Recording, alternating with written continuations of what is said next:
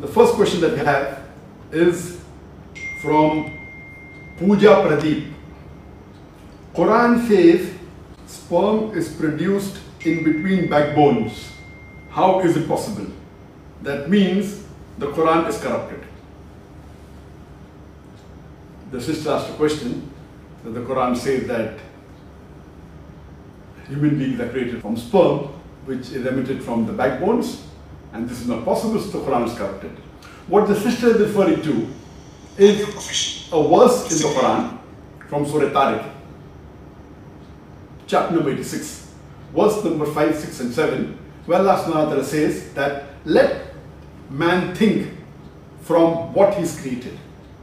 He's created from a drop which is emitted from a space between the backbone and the ribs. What the sister may not be aware, that she may not be aware of the medical knowledge, and if you refer to any book on embryology or human development, these scientific books will tell you that a human being in the embryonic stages, while the development takes place in the womb of the mother, when the human being is a fetus, originally the organs, the reproductive organs, in the male, the testes, they originate from a space which is same as that of the kidney, between the backbone and the 11th and 12th rib. So this is the origin of the gonads, of the ovaries and the testes, which are the reproductive organs. And later on, these reproductive organs, they descend. In the female, it descends to the true pelvis, and in the male, via the inguinal canal, it goes into the scrotum. But even in the adult life, after the reproductive organs have descended to their position, yet they receive the blood supply from the space, from the same space where the kidney is present between the backbone and the 11th and 12th rib. And even the venous return goes back to the same space. Even the nerves come from the same space.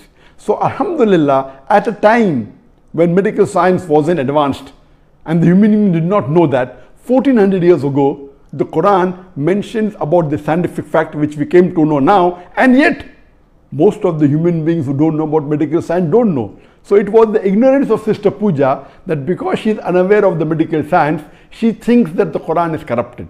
Alhamdulillah, the glorious Quran is the last and final word, message of Almighty God Allah subhanahu wa ta'ala, which was revealed to the last and final messenger, Prophet Muhammad, peace be upon him. It was revealed 1400 years ago. So imagine what science came to know yesterday, 40 years back, 50 years back, 100 years back. The Quran mentioned 1400 years ago. So this is one of the proofs that there is not a single scientific mistake in the Quran, and there are so many things what the Quran mentioned and science has come to know about it today. So this is one of the proofs and signs that Quran is from our Creator, Almighty God, Allah subhanahu wa ta'ala. Hope that answers the question.